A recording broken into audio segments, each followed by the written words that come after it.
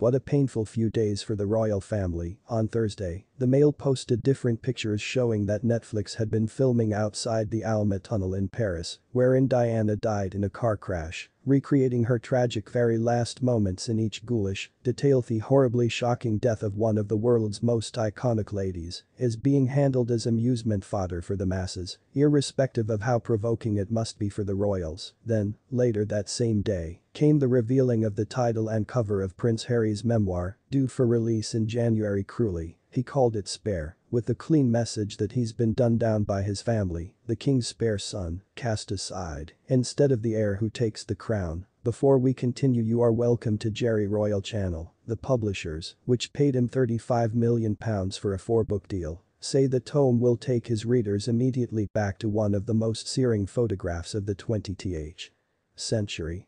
Young boys, princes, walking behind their mother's coffin as the world watched in sorrow and horror. Forget the rubbish about the book's raw truth, unflinching honesty, insight, revelation, self-examination and tough received know-how about the everlasting power of love over grief. This is about hard cause. And what about his brother William's agony, his raw truth?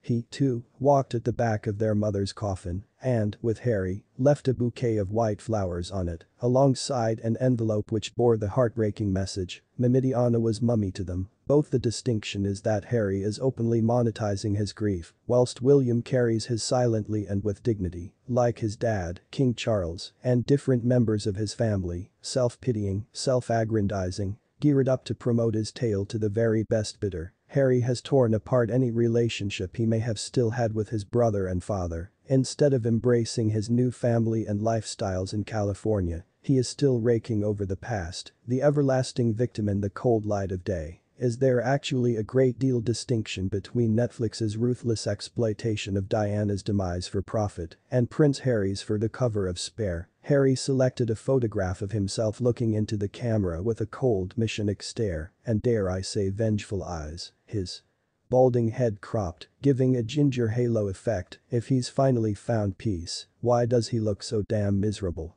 Thank you for watching and please don't forget to subscribe. God bless you.